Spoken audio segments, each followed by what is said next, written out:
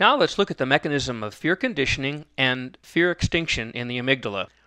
That almond-shaped structure in the middle of the slide is the amygdala. The lateral amygdala at the top is receiving input from various brain areas. VMPFC is ventromedial prefrontal cortex, an area known to process emotion. Hippocampus is for memory, sensory cortex, thalamus, etc. And these inputs are coming into either a 2-synapse circuit on the right or a 3-synapse circuit on the left. And as you see here, the input must be neutral or absent because there's no fear response. What can happen, though, is that you can get fear conditioning, which is a form of learning, especially if something horrible happens. And if that input comes into the lateral amygdala at the top and hits the 2-synapse circuit, it'll jump over the intercalated cell mass and go into the central amygdala and stimulate the output from that amygdala, and you have, boom, a fear response with affective problems, terror, panic, and the autonomic problems of increased breathing, increased blood pressure, increased pulse. And if that occurs so dramatically even once that it cements that circuit into place, hardwires it, it's called fear conditioning. It turns out that glutamate can cause plastic changes and what I call a form of diabolical learning, kind of an evil learning.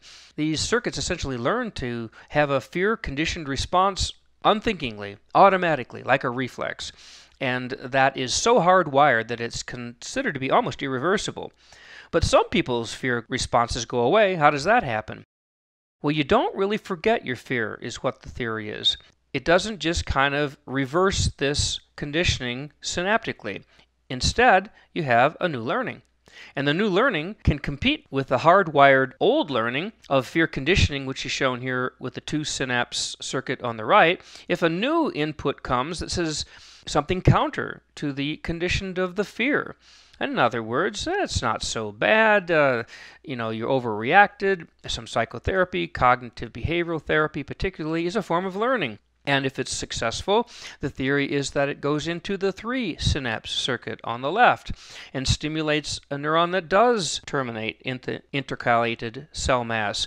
And the significance of that is that these neurons talk to GABA neurons, which are inhibitory. And that inhibitory neurotransmitter can block the excitatory glutamate, and if strong enough, will win.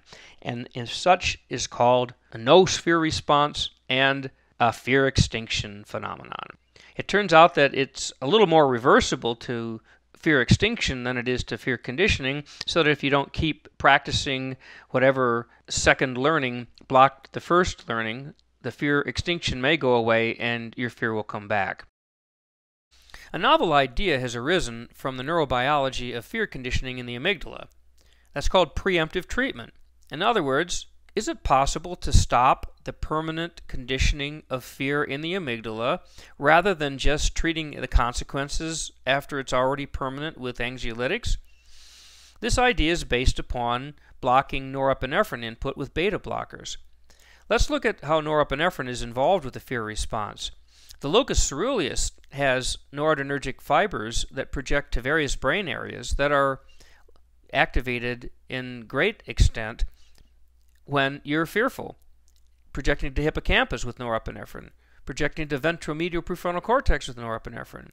This in turn can trigger input to the amygdala, which says go through your 2-synapse circuit and quickly activate the central amygdala's output and let's have a fear response.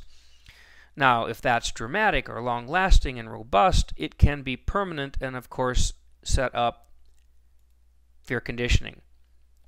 What would happen if we blocked the noradrenergic input? The theory would be this could possibly prevent fear conditioning from taking a hold.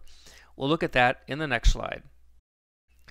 Now, if your noradrenergic input has just recently happened and you're within minutes or hours of experiencing a traumatic event, maybe it would be possible to block that noradrenergic input before the resonance in this circuit is so robust through the 2 synapse circuit that fear conditioning gets established permanently.